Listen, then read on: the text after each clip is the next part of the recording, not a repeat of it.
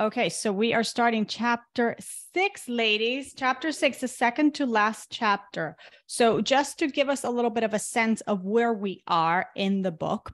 So up until now we finished chapter 5, and we were talking about the before and after, right? Before trust, after trust. He was doing a compare and contrast where we could see ourselves how we would have been how we were without the trust, and how we are or how we would be when we have trust. And the last of those was this element of being dissatisfied versus satisfied. And when he wrapped up that tendency, or that before and after, those qualities of being dissatisfied versus satisfied, he used an example of a person that has the mindset of, when God gives me what I want and what I need, right, for my food, to provide for my food and other needs, and also for those people that I'm responsible for, my wife and children, for their entire lives, then I'm going to be free to actually focus on my divine service. Then I will pay attention. I'll pay my responsibilities to my Creator, and I'm going to think about that side of my responsibilities, but only when he gives me that, right? Because until he gives me that, I have to be really focused on that. This is, this person thinks that this is something that he needs to get right now. And then once he gets it, then that's going to free him to actually be able to dedicate his life, right, to his Creator. Now, what the author is going to do, so he closed chapter 5, giving us that angle of the dissatisfied person. This person is not satisfied to the extent that he makes such a ludicrous claim. And now what the author is going to do in chapter 6, which we're going to start today. I don't know if we're going to cover the entire chapter today, but maybe. We'll see. I doubt it.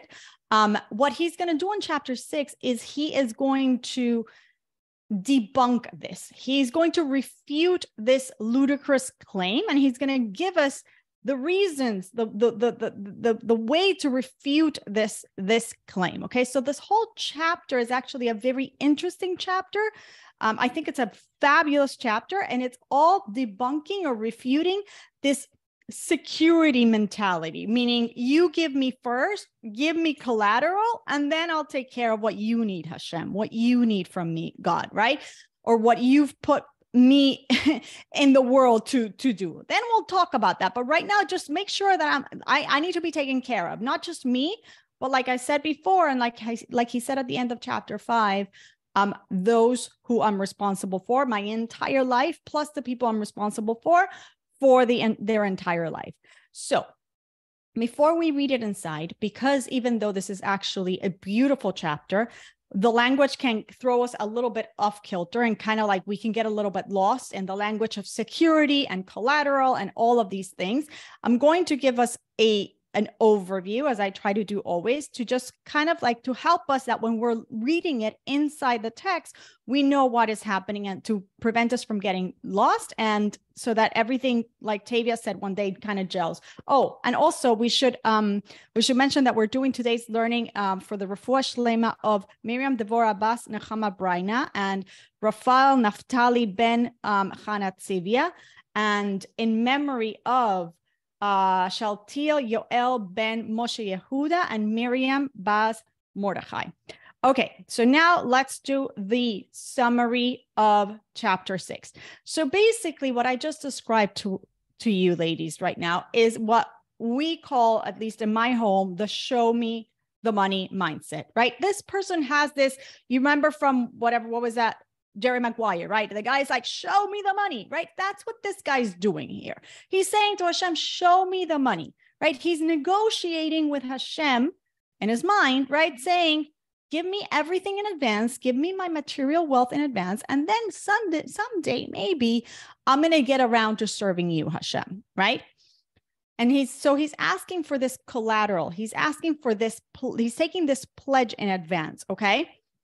Again, give me something first, and then I'll give you something second. So give me collateral, right? And then I'll repay you.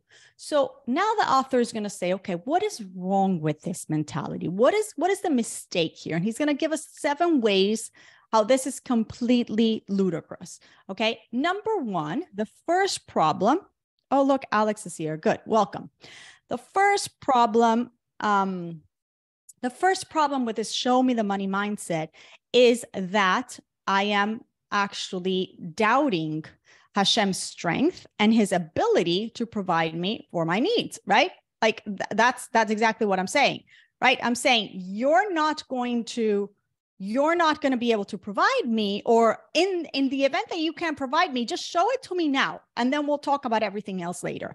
So the first way to refute this is what I like to call, and so that we have sticky language to remember these things, is just think about it as your boss.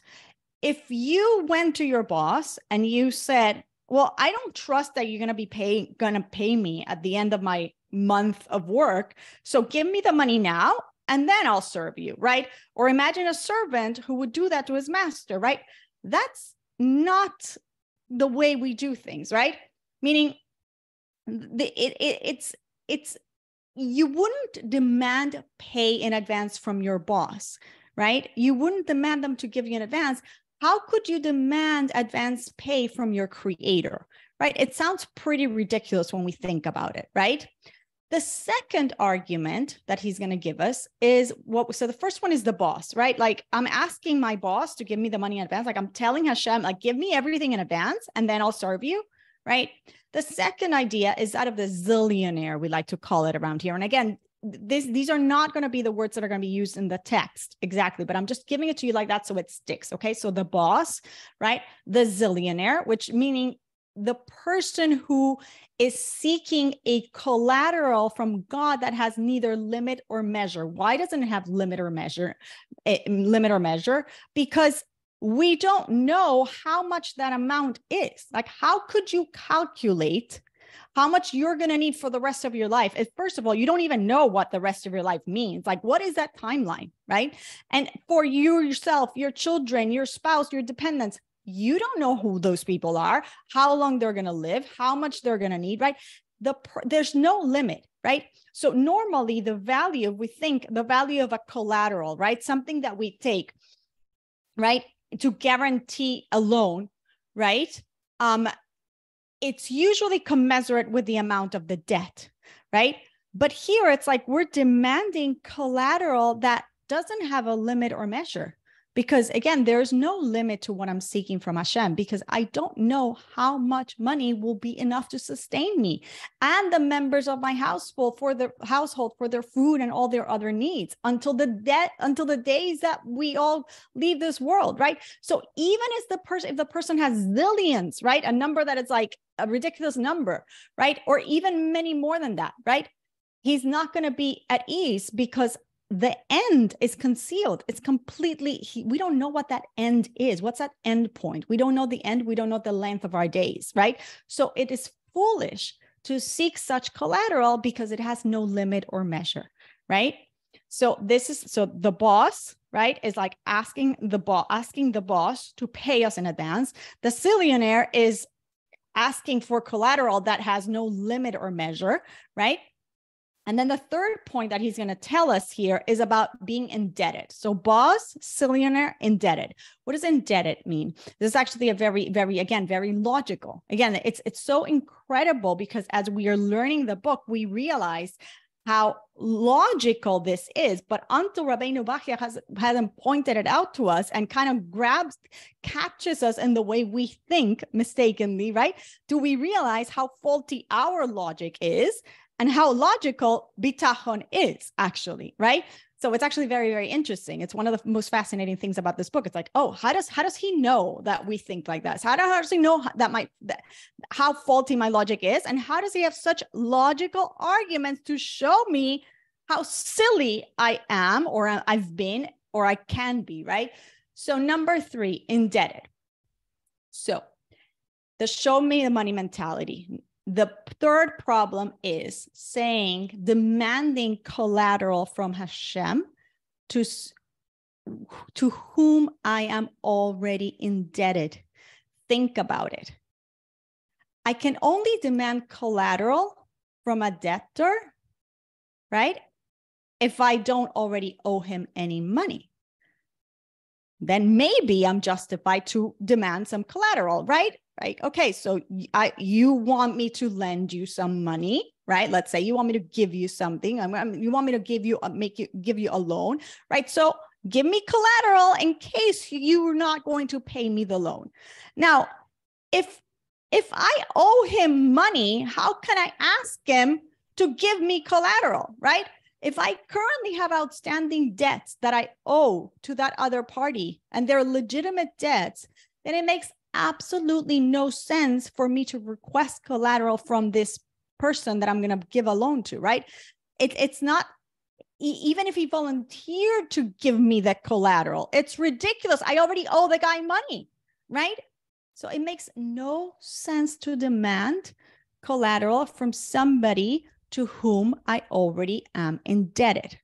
So now we can see, knowing what we know about Hashem, that it's obviously, this applies even more so to the creator of the world, right? I can't demand collateral, meaning I can't demand my wealth in advance. Give it to me now, right? Right? Because I don't know if you're going to give it to me in the future. So give me all my future needs now, and then I'll serve you, right? I'm asking for collateral now. How can I demand collateral from God when I know that I have many legitimate debts that I owe him, right? If I internalize everything that Creator has been given me from the day I took my first breath, right? I'm indebted to him. I'm constantly indebted to him. How could I even have the chutzpah to ask, right? So if it were possible to add all of the good deeds, even of all the people throughout history, all right, and consider it as though we could gather it all up as if one person did all of these good deeds, would that still be enough to repay God for even one kindness that he does for one of us? No, right? Absolutely no. His kindness, it's completely infinite. So how could I have the chutzpah and the shame? Like it's like I have no shame to ask my Creator to give me great favors in advance of me serving him. By the way, in addition to all the favors that he's already given me in the past, right? Right? And then he gives us another very beautiful point when he's talking about indebtedness, right? Being indebted. He talks about, this is actually phenomenal. He says, do you, and he gives it like he's going to put a little story here to bring this point. But I'm just going to give you the point before we read the story. The point is that he shares with us is, would God demand us to fulfill our obligations to him for tomorrow, today for tomorrow? Meaning, does God tell us on the first of the month, give me 90 prayers, right? Give me 30 days of 3 prayers 3 times a day. Of course not, right? Not for tomorrow, not for a year from now, no service in the future is God demanding today. God doesn't demand today any of the service in the future, right? And if he did, could we agree to that? We couldn't agree to that, right? Because how can God demand that I fulfill my future obligations today when who knows if I am even going to be alive in the future, right? So I can only be obligated to in a defined amount of service during the present time, just right now. And only when I reach the future will I be obligated to the service of that future time, which then will be the present, right? So it's the same idea. The Creator guarantees my sustenance for the present time. And in return, it is incumbent upon me to fulfill a service at the present time, today. So just like God does not demand for me to serve him before it is time, right? So too, I shouldn't demand that God provide for me sustenance for the future before that time has even arrived, right? So why are we doing that? Why is this person, again, we're debunking this show me the money mentality. Show it to me now, right? I'm going to take it as collateral because you're not going to give it to me in the future. I don't know if you're going to give it to me in the future. Show me the money now, right? How could I ask him for that when I'm not even going to know if I'm going to be alive then? Okay, so that's number 3. Then we get into number 4, which is what we call the credit score. So we did boss, which is asking for your boss for salary before. We did in debt. We did zillionaire, right? He's asking for an unlimited amount of money. Indebted, we're indebted to Hashem, right? And yet we're asking collateral from the person who we're indebted to. It's absolutely ridiculous, right? And then now we're going to do credit score. So what does the credit score refer to? It's referring to the fact that we are treating God as though we treat human beings, right? We're going to do a transaction that we're going to make a loan to somebody, and we look at their credit worthiness, right? We look at their credit score, their ability to pay us back, right? And based on that ability, we will determine whether we're going to take collateral or how much collateral we're going to take, right? Because there are going to be three concerns the author is going to tell us. In the normal world, right? Usually we take collateral when we're concerned that the person is not going to have the ability to pay us because they're going to become impoverished and they're not going to have the money to pay us. We might be concerned that the person might intentionally refuse to pay us, right? Or we might be concerned that the person might pass away or be unable to pay us for some reason, maybe can't find us, right? Disappears on us, right? So given these three reasons, we typically take collateral, right? Collateral is sort of like mitigates these risks, the risk of the person disappearing or dying or refusing or just not having the money, right? But if I had all the confidence in my friend whom I'm about to lend money, right? If I had all the confidence in him and these concerns weren't real concerns to me, obviously I wouldn't ask them for collateral, right? So all the more so when it comes to the creator of the world, to whom neither of these concerns are applicable. Hashem is not going anywhere. Hashem is not losing his ability to pay, and Hashem is not going to refuse to pay, right? So it's disgraceful and shameful that we should ask collateral in advance, okay? We're good up to here? Okay. Then, number 5, and again, we're going to read it in sight, but this is just to get us in the mindset of what's happening when we get to the language, okay? The fifth rebuttal, let's say here, is a false claim. What is the false claim?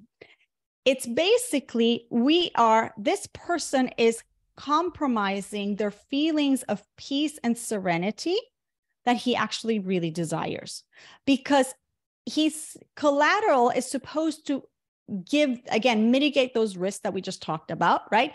But it's supposed to provide this person with some peace of mind, since he's going to give a loan and he could use this collateral to get his money back in the event that he doesn't get repaid, right? He could use the collateral as payment for the debt that is owed to him, or by selling it, by swapping it, whatever, right? And he'll use that as payment, right? So that gives him some sense of peace, of security, right? And here the person says, wealth, giving me the wealth now is going to give me that peace of security. But the reality is that it's a false claim. To say that the wealth gives a person peace of mind is actually quite faulty. We already learned it. We already learned it throughout the entire Sefer, right? If I have all the money in the world, I still can't be confident that I will have it always in my possession, right? I think we covered this in chapter 2. Something might happen to it, or something might happen to me, right? The money could leave me, or I could leave the money, right? So it's not true that the money is what gives us peace of mind. Spoiler alert to this guy who doesn't understand that, but the only thing that actually gives him peace of mind is trusting in Hashem. Right? That which he's seeking, he's looking for it in the wrong place. It's a completely faulty logic. It's a false claim to think that obtaining the material riches, the material wealth is going to give him inner peace, right? Because like he told us earlier in the Sefer, in the book, he told us it could actually be his downfall. It could actually be a significant cause of troubles and grief and stress, okay? So that's number 5. Then there's the idea of double pay. This is actually really nice, okay? This is the idea that I'm undermining my chances of earning an infinite reward that I could be earning by trusting Hashem. Meaning, if I were sure that my friend is going to repay his debt before its due date, and he would even pay me more, let's say double the amount that he owes me, right? In return for me waiting, right? For me waiting patiently, then I'm never going to demand collateral, right? I'm going to wait because I'm completely sure that he is going to pay me even before the debt is due, and he's going to give me even more than what he owes me. I'm not going to nudge him, and I'm going to wait patiently. I'm not going to demand collateral, right? And here I'm speaking about God Almighty, right? If I actually understand, if I know his good conduct towards me, I know his kindness, right?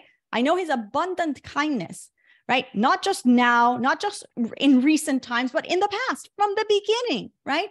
And that God repays me for my acts of charity and of service and all the good deeds that I do with rewards, not just here, but also in the world to come, with rewards that we've talked about before. We can't even grasp.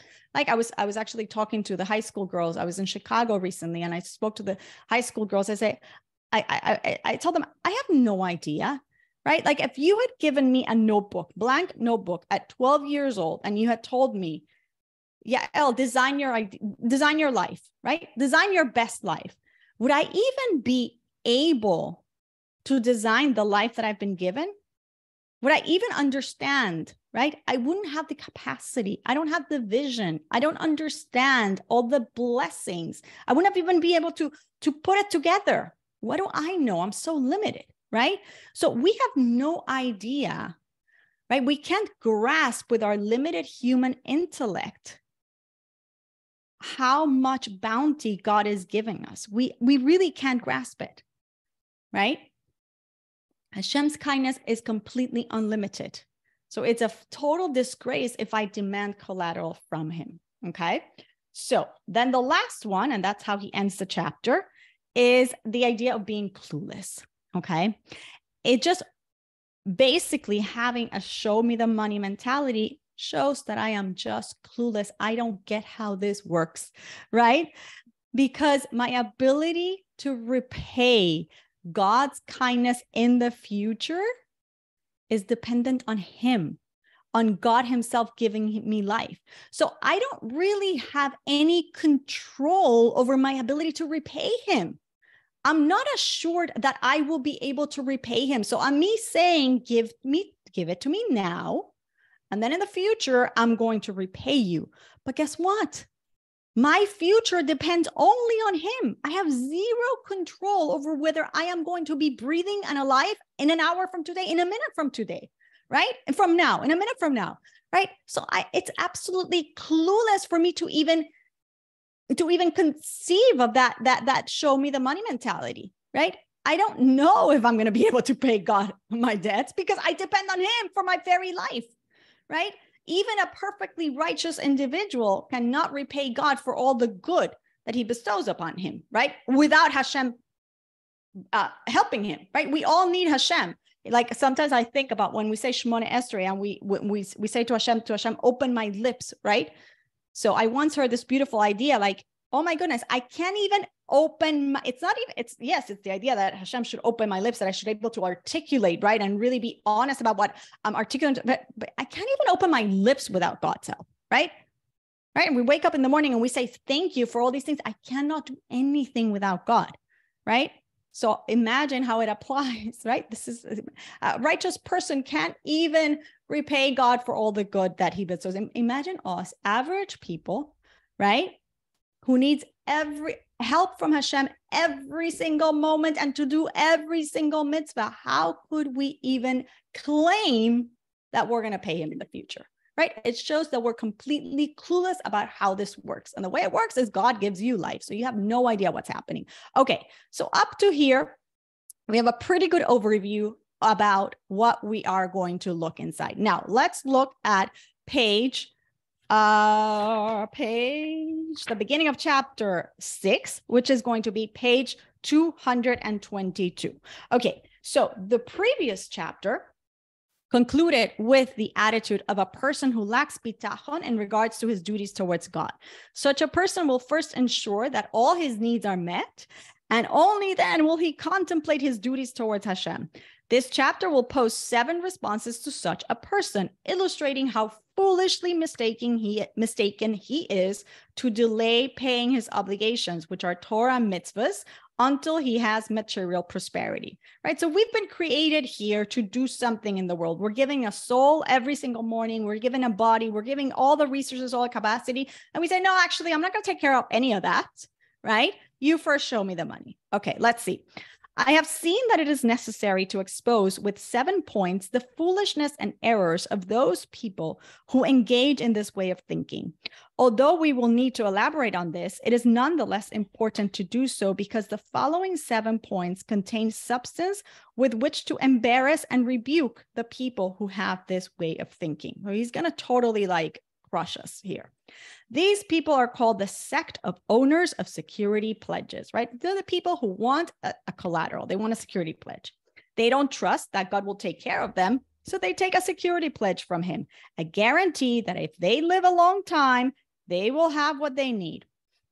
Only when they have their security pledge in hand, meaning that they feel confident of having enough wealth for the rest of their lives, do they turn to give God what they owe him, namely the observance of mitzvahs. Their conduct towards God is akin to a merchant who sells on credit to a person whom he doesn't trust to pay, right? When do we take collateral? Again, when we are going to extend a loan, right? Extend a line of credit to somebody that we don't know if they can pay. So to mitigate the risk of us not getting paid in the future, when that loan becomes due, we take collateral, we take a security. He therefore takes a security pledge at the time of the sale out of fear that the buyer can't be trusted or that the buyer won't be able to pay for the merchandise that he purchased. The person who concerns himself with his obligations only after he has material prosperity doesn't trust that God will pay him in return for his service of God, and he therefore takes a security pledge from him in advance, or he wants to take a security pledge, okay? So what is the flaw? What are the flaws here? The first flaw, the first response, right? The flaws in asking God for collateral. The first response, which we say to such a person, and this is going to be what I called boss before, right? Dealing with your boss.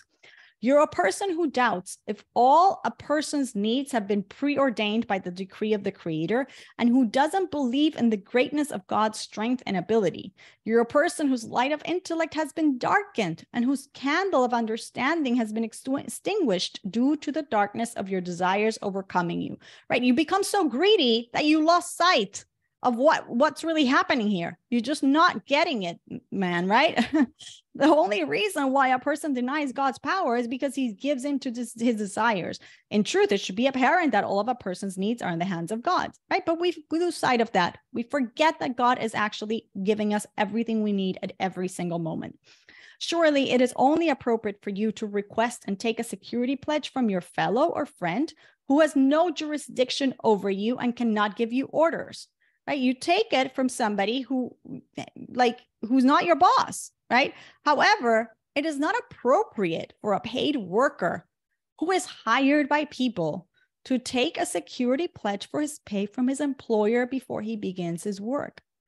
That's just not the way it works. You don't just say, yeah, give me my salary now. I'm going to work for you. Give it to me now, and then I'll work for you, right? All the more so will a servant not take a security pledge from his master for his livelihood before he has begun to work for his master. And all the more so that a created being will not take a security pledge from his creator before he even begins serving him. It is astonishing because even when a servant serves his master with the intention of being rewarded after his work, it is considered improper. As the rabbi said in the Mishnah, do not be like servants who serve their master in order to receive reward. So again, even the idea of us serving Hashem in order to get something in exchange is quite ridiculous, right? What is this? This is not a relationship like that. This is not how we nurture a relationship. You don't do for your spouse. You don't do for your children. You don't do for your friend so that you could get something in return, right? You give of yourself because you're in a relationship, because you care about each other, right? And Hashem is constantly giving you. He's your Father in heaven, showering you constantly with blessings, right? He's your loving Father. Like we shouldn't even have that mentality. But okay, we have it. But he's saying, like, it's even more astonishing to have. It's astonishing to have that mentality. But of course, it's even worse to say, okay, give me the money in advance and then I'll serve you. But okay, if we serve him wanting to benefit, it's already improper. We should not have that mentality. All the more so it is improper when the servant is so brazen-faced that he asks for a security pledge for his livelihood before he begins his work. Similarly, the verse states, is this how you repay the Lord, you disgraceful, unwise people? Okay. Now, let's talk about the zillionaire. That's the second response. The second response to the person without bitachon. Usually, when a person takes security pledge from his friend, the value of the security pledge is limited according to the amount of the debt, right? We take a pledge that is going to help us repay the amount of the loan, right? Or the line of credit that we're extending. However, the person who has the way of thinking mentioned above, meaning the show me the money mentality, has no end to what he seeks from God because he doesn't know how much money will be enough to sustain him and the members of his household for their food and other needs until the days of their death, right? So it's not the value of the security that he's demanding. It's ridiculous, right? It's endless. Even were he to have many times more money than that which in truth would be enough for him, his mind will not be at rest because their end is concealed and the length of their days is unknown. He's never going to know what is enough because he's never going to know when is his last day, when are his descendants' last day, right? So he doesn't know when it is. So it's never going to be enough. That's why it's zillions, right? It's an endless amount of money that he's asking for. He is a fool for seeking that which he does because it has neither limit nor measure. Then comes number 3, which is what we called indebted. The third response to such a person, again, the person who has the show me the money mentality, a person who takes a security pledge from his friend will only take a security pledge from him if he does not have any outstanding debts that he owes this friend, and if he didn't borrow money from him at an earlier point in time. Only then is he justified in his request for a security pledge. Right? We said it before. How could I ask you for collateral if I owe you money? However, if he has outstanding debts that he owes his friend, and he is aware that he has these legitimate debts, then it makes no sense whatsoever for him to request a security pledge from his friend, nor would it be fitting for him to take the security pledge from his friend, even if the latter volunteered to give it to him. It makes no sense to take a security pledge from someone to whom you owe money. It is for this reason that it makes no sense to take a security pledge from God. All the more so does this apply to the Creator. A security pledge should not be demanded of him because a person has many legitimate debts that he owes the Creator. And we know it. We owe him so much. Were it possible to add up all the good deeds of all the people throughout history together and to consider it as if one person performed all of them, those good deeds would not be enough to repay God for even one kindness that he bestows upon him. How then is this brazen-faced person not embarrassed to ask the Creator to give him great favors in advance of his service of God, in addition to those favors that he has given him in the past? Right. So not only am I asking, I'm asking for money in advance of the service that I'm going to do in the future, but already God has given me so much. Not only is he going to continue to give me, but God has given me so much. I am so indebted to him. How could I do such a thing? Surely his debt toward his Creator will weigh down on him, and perhaps he will not be able to fulfill his promise to serve him because his days will end and his time will come.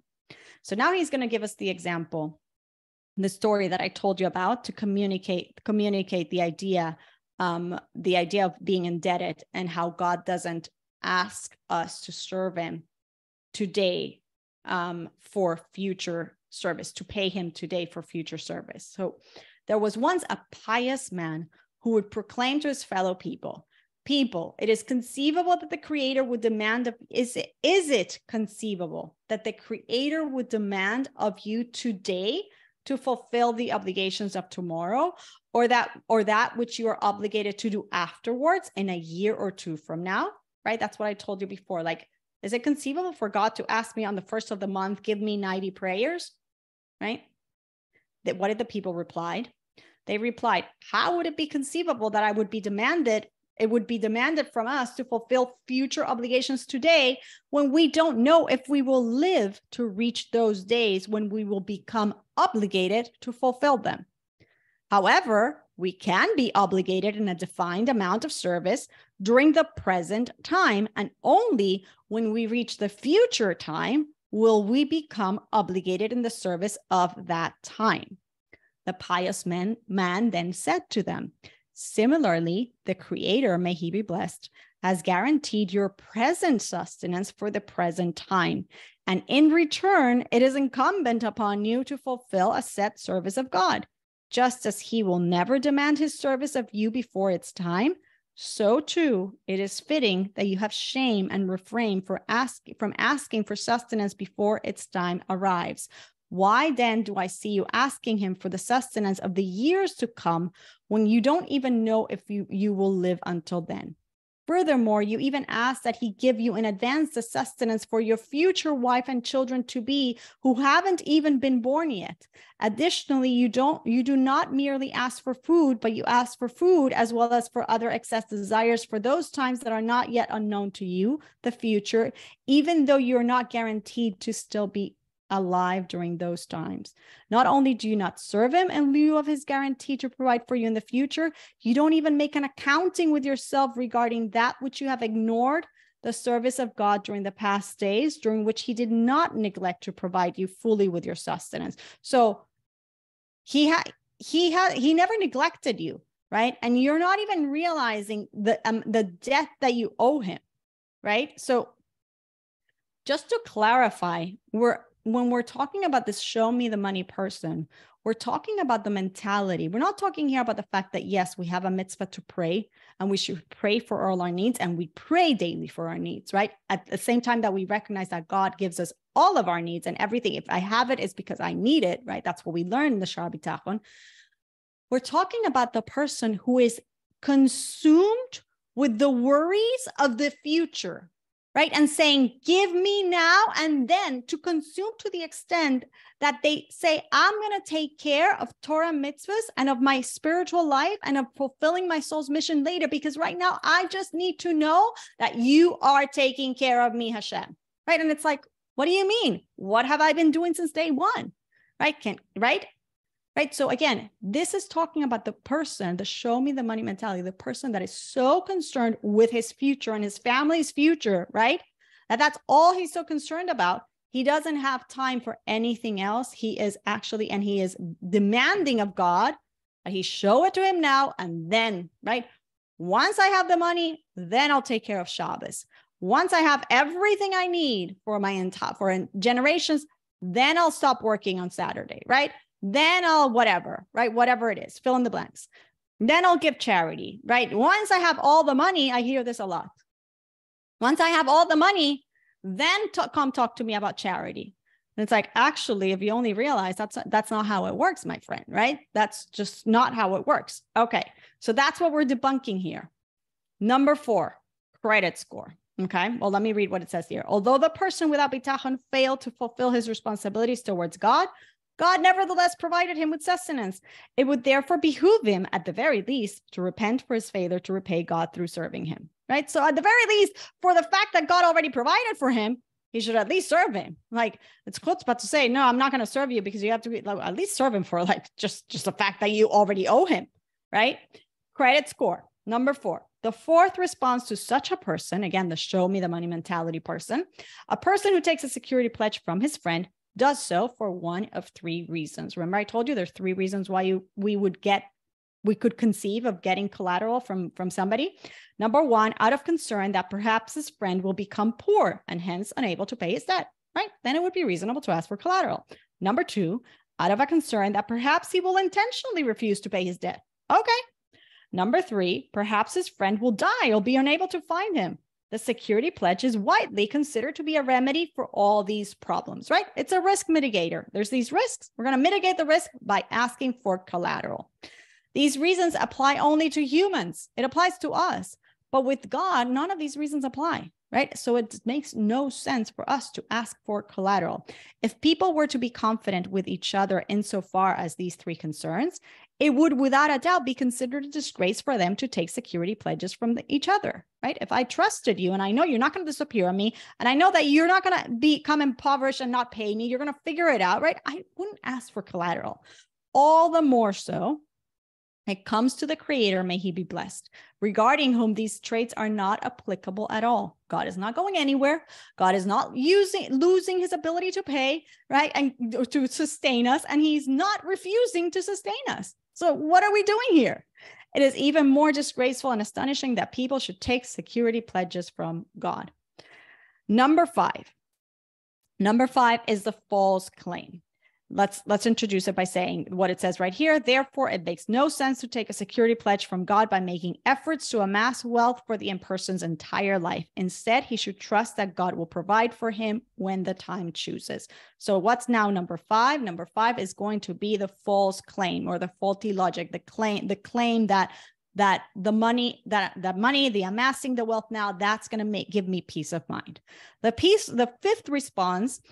A person takes a security pledge from his friend to have peace of mind, since he plans on using the pledge as payment for the debt that is owed to him, to benefit from it or to sell it or swap it and use the money or object he receives in return as payment for the debt that is owed to him. However, the claim of a person who thinks that he will have peace of mind from the worries of this world if the Creator gives him his needs in advance is false, because he cannot be confident that the money will remain in his possession. Like we said before, either he leaves the money or the money could leave him. Either way, like there's no guarantee that you're going to have this money. So what are you feeling so confident about here? Like that's not the source of tranquility at all. For mishap might possibly happen to him that will separate him from the money. A person who has amassed great wealth is still not guaranteed peace of mind, because it is possible that he will lose his money. Furthermore, as the author continues, even if he holds on to his wealth, it is possible that he will not have peace of mind, right? There's many people who have tremendous amounts of money and they're still a nervous wreck. They're constantly worried. So again, having money is not directly related with serenity. Not at all. Not at all. You could have money and be serene if you have a lot of bitachon, and you could have very little money and be very serene. Again, if you have bitachon, like it has nothing to do with the amount of money in the bank. It's all a fallacy, because it's all narishkeit. Like it's not real, right? The only reality is Hashem. So the only peace and serenity that a person has is to live with Hashem, to have a godly consciousness and be constantly trying to connect to his Creator. That gives a person a true sense of serenity. Otherwise, you're just fooling yourself. You're actually a basket case, and we know it. That which they claim regarding the peace of mind they will have when they obtain the riches of the world that they desire is a false claim, and it is foolish of them to seek this, because it is possible that the riches themselves will be a significant cause of their troubles and grief. It's a shame, but sometimes it happens, right? As the rabbi said, a person who increases possessions increases worries, right? Sometimes you have so much that you actually become a basket case over all of it. As the Mishnah attests, a person's wealth can be the cause of his stress. So even if he doesn't lose the money, it is still foolish to think that he will have peace of mind as a result. There is no direct correlation between the money, the wealth, the assets, the bank account, and peace of mind. And whoever thinks there is actually fooling themselves, and they're going to have a terrible wake-up call at some point, right? And they're going to then wonder, why did I waste so much time, right? Chasing something that I'm never going to arrive at if I chase it there, if I look for it there, right? It's somewhere else, my friend. It's in, like I told you last week, there's only one address, Yud K Vav K, right? So it's somewhere else, and we're chasing for it in the wrong place, which is in the bank accounts and in the money and the dollar bills. Okay. So the second to last one, the 6th is double paid. This is a 6th rebuttal. The 6th response to such a person, the person with the show me the money mentality, is as follows. were the person who is taking the security pledge from his friend to be sure that his friend will repay his debt before its due date and would pay him double the amount that he owes him in return for his waiting as a kindness towards him, then he would certainly never take the security pledge from him, right? If we knew he's going to pay us ahead of time and he's going to pay us even more, we're not going to ask for collateral, right? We know he's going to pay us. And here we are speaking of the Creator, may he be blessed, about whom we know of his good conduct with us and his abundant kindness to us, both recently as well as in the past, and that he repays us for our acts of charity and service with a reward that cannot be grasped by human intellect and certainly cannot be articulated. Like I said before, we can't even grasp the level of blessing that we all have, right? Since God's kindness to us is unlimited, it is even more of a great disgrace if we were to take a security pledge from him. Now comes the last one, which is what we called clueless. So the seventh response to such a person who takes a security pledge from his friend only takes the pledge if is able to supply his friend with merchandise that corresponds to the value of the security pledge. However, a person who takes a security pledge from the Creator, may he be blessed, by requesting God's kindness in advance of fulfilling his obligations towards him, does not have the capability to repay with his service of God, because he's not even assured that he will be able to repay his old debts, all the more so that he can't be assured that he will be able to pay back the new debt, meaning the security, right? The collateral. For even a righteous man would not be able to repay God for the good that he has bestowed upon him, were it not for God's helping him. So he's completely clueless again, because he doesn't understand how it works. You can't take one breath without God, right? You are not going to be able to pay your debt. Don't fool yourself and say, I'm going to pay this debt, right? Give it to me now and I'll get back to you. I'll serve you. Just give it to me now so that I know I'm taken care of, and then I'll serve you. I'm never going to serve you, right? That's not how it works, because I depend on Hashem. I can't say I'm going to serve you later. I don't know later. When is later? How do I know when I'm going to get to it? You don't, because we depend on God, right? An average person might not be able to repay God for his kindness. Furthermore, even a righteous person needs help from God to serve him. This being the case, it makes no sense for a person to request the kindness of God in advance, because it is unlikely that he will be capable of repaying it. As one of the pious men said in his praises of Hashem, even the intellectual who knows you does not glory in his actions. Rather, he praises your name and your mercy, because you prepared his heart so that it is able to know you, for through you and your help, all the children of Israel will be found to be righteous and praised, saying, we have gloried in God all day long, and we will forever praise your name. Even the righteous need God's help to be righteous and know him. All the more so does an average person need God's help to fulfill the mitzvahs. So how can we say, I'm going to do my mitzvahs later, right? When you don't know if you're going to be around later. You need God's help at every single moment. So these are the 7 responses to the show me the money mentality. Okay. And there's a summary right here, but I think we've covered them between the fact that we reviewed them beforehand and we just cover them. We cover them extensively. And like I said, it's a beautiful chapter, because it's so logical, and we would never, I don't know that we would on our own come to this understanding. I know that I wouldn't have, until I read this. I don't know that I actually had the awareness, right, of how silly sometimes we are in terms of, kind of adopting that show me the money mindset. And maybe it's not your particular case, but I've certainly been exposed to this type of mentality. And I don't think it's something that we don't see. We actually see it quite often, right? Where people are just on this treadmill to give it to me now, give it to me now. No, I can't go daven. I can't go pray. I can't do none of this, because why? Because I need it right now, right? Because my material concerns are the only thing that I'm concerned about. And I need that God, I need it right now. And then maybe I will consider, right? So I think it's a beautiful, beautiful reminder.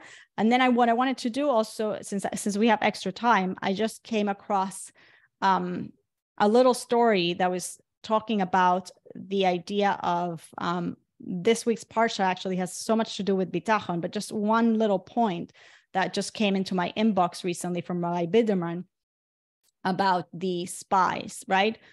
Moshe Rabbeinu sent spies to scout the land, and it ends up being a terrible mistake because the spies, 10 out of the 12 spies, come back with a negative report.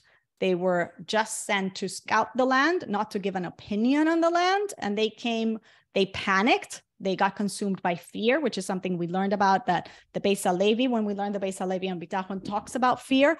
And he might even give mention of the spies. I'm not sure. He has definitely a lot on fear, at least one chapter on fear that I remember on the Maimon on Bitachon. But basically the spies became overwhelmed with fear about the land, the inhabitants of the land, and they came to a conclusion that they won't be able to conquer the land. So that was a terrible, terrible, terrible mistake. And that conclusion created a complete state of panic amongst the Jewish people. And they immediately were crying. And they were in a complete state of panic. And we know that was the first of the horrible events that have befallen our nation on Tisha B'Av. It was the ninth day of Av that this tragedy of the negative report of the spies and the panic of the Jewish people happened. So here there was a little story that Rabbi Binderman was sharing about the idea that, that they cried for no reason, because really there was no reason to cry and panic, because Hashem had already told us that we were going to enter the land. We had seen miracles. We had all the evidence in the world that we could conquer the land. The idea wasn't to go and scout the land to come up with a conclusion whether we can conquer the land or not. The fact that we're going to conquer the land is already a given, right?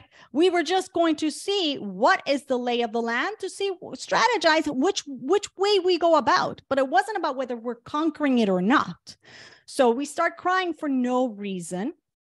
And because of that, we have been for generations crying, right? It gave us a tremendous amount to cry about, right? We are still paying the consequences of that mistake.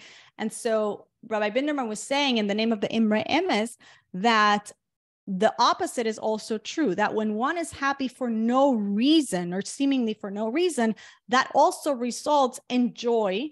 But in this case, enjoy for salvation, meaning that we see, like we actually get to see more the abundance and the open hand of Hashem. So basically, he was saying, like, laugh and be happy, even if you think you have no reason to be happy, because that in turn is going to return to generate many more reasons to be happy. It's the flip side of they cried for no reason and then generated actually reasons to cry about. Had they no cried and complained, like, we wouldn't be stuck in this place, right?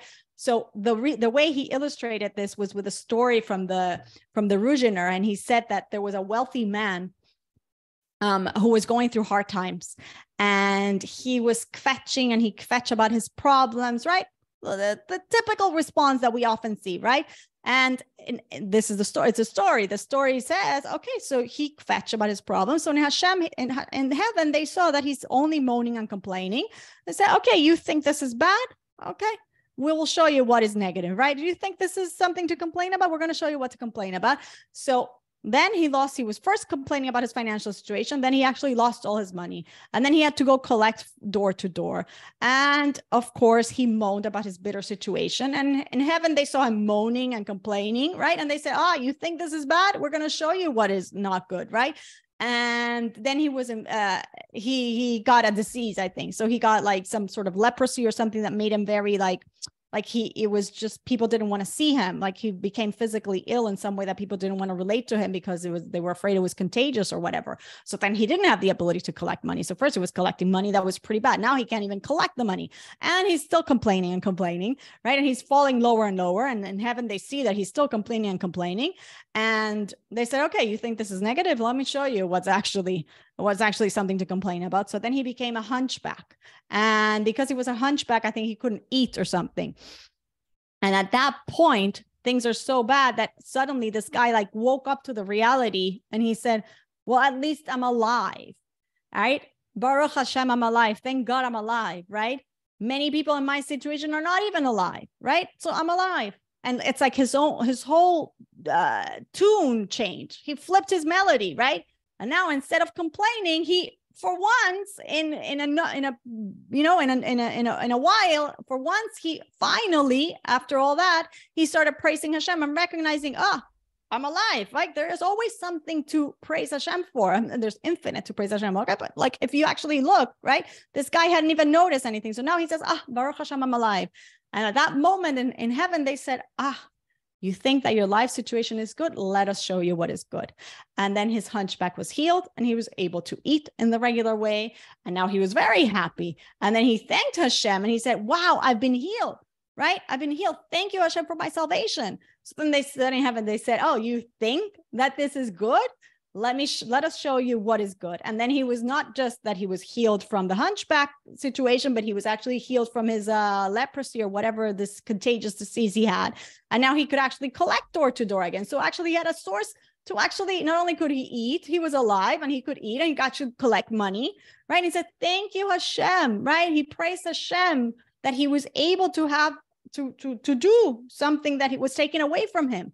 And they say, praising you see that this is good. Let us show you what is good, right? And then a wealthy man came and lent him a large sum of money, and he invested the money and he became wealthy again, right? And it says that the Ruzhiner told this story to his daughter because he heard his daughter fetch, and he said, don't fetch, don't moan, because one fetch, one complain brings next one and the next one, whereas one joyful comment and one praise and one act of good, one recognition, acknowledgement of gratitude brings more of that, brings more happiness and goodness. So I thought that was a beautiful story to kind of close off the kind of show me mentality guy, who is that guy who we ended up in chapter 5, as if you remember, the person who is completely dissatisfied, right?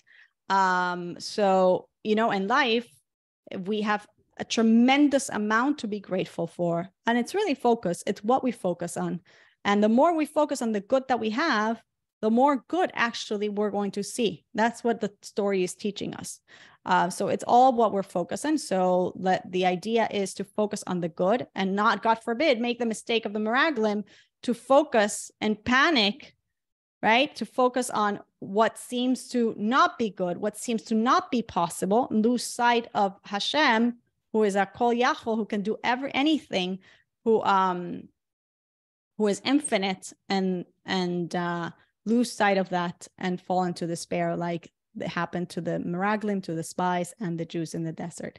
So any questions, any comments on anything that we covered today, or any stories or anything to share?